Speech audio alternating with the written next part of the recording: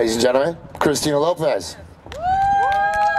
Oh, welcome everybody. I'm gonna cut my speech a lot because we're coming to the tail end.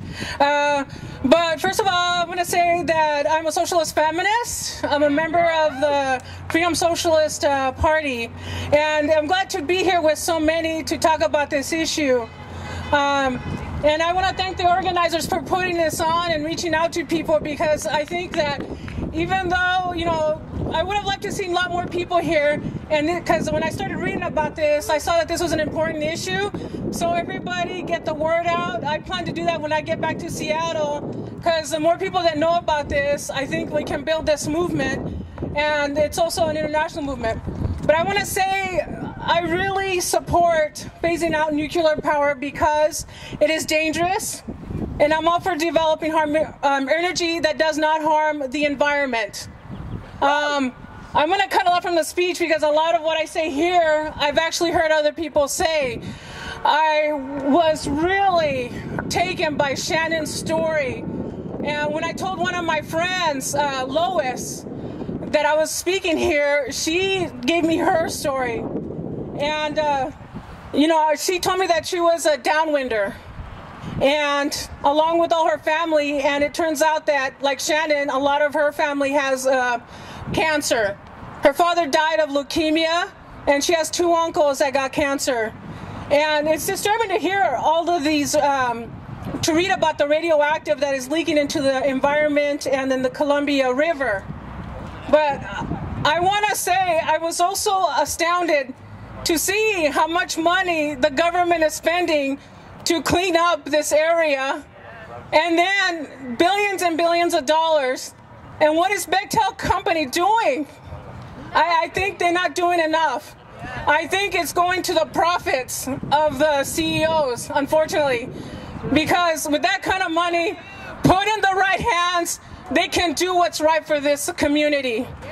And I think in the end, the problem is that it's under the Bechtel corporations. I think it needs to be under the workers' control. They can decide, along with independent scientists that aren't in it for the money, they can decide which way to go forward. Do you ever think or worry about what could happen if nuclear waste is not stored in the optimal way? Look at the devastating events that happened in Fukushima. The drastic situation at Fukushima has exposed decades of government complicity in nuclear corporations, laxity, and cover-ups. Is the same thing happening in Hanford? Yes. Yes. I want to share with you a solidarity statement from Japan. It was sent by Jason Combs, who lives in Japan and is a member of the Zenkoku Ippon Tokyo General Union. He has written about and protested with his union in Fukushima, where they had the biggest protest after that disaster that happened after the tsunamis. Here's his statement. We in Japan express our solidarity with the anti-nuke movement in the United States. As the Fukushima crisis demonstrates, as long as energy policy is left in the hands of those concerned only with short-term profits rather than human lives, our relationship with the environment, we will likely not see a world free from unsustainable, harmful sources of energy, and our days on the planet will surely be numbered. Only through the international solidarity and efforts of the 99% may we take back our planet and ensure the harmonious future for our species and our Earth. Thank you, Jason. That was I totally agree with this. Let's reinvigorate the international movement against nuke power.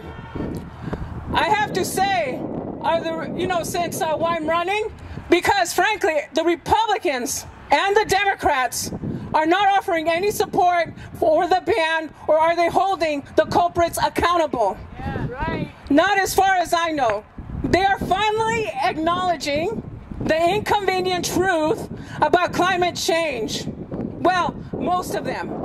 But I don't like how climate change is used as an excuse to try to give new life to the nuclear industry. The Democrats and the Republicans are part of the problem. Their actions, in fact, show that their priority lies with propping up the profits of the 1% like the Bechtel Corporation. This is why I am running as a Freedom Socialist candidate for U.S. Vice President, along with Stephen Durham, who is running for president. I urge everyone to look us up at www.votesocialist.com. In the campaign that demands phasing out nuclear power, make workplaces free of toxins, fund publicly owned renewable energy resources, create jobs by cleaning up the environment.